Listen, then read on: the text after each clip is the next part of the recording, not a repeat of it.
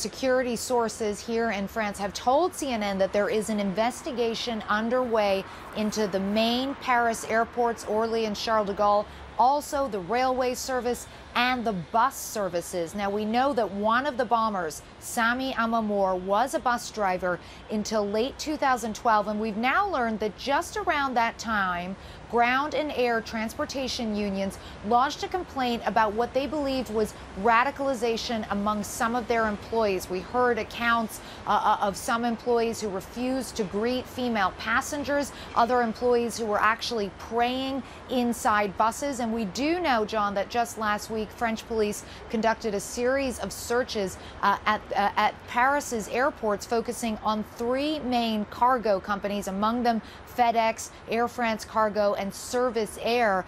The investigations are still ongoing, all of those companies saying that none of their employees have been terminated. But as I said, this is still an ongoing investigation into possible radicalization among France's airports and that public transportation sector.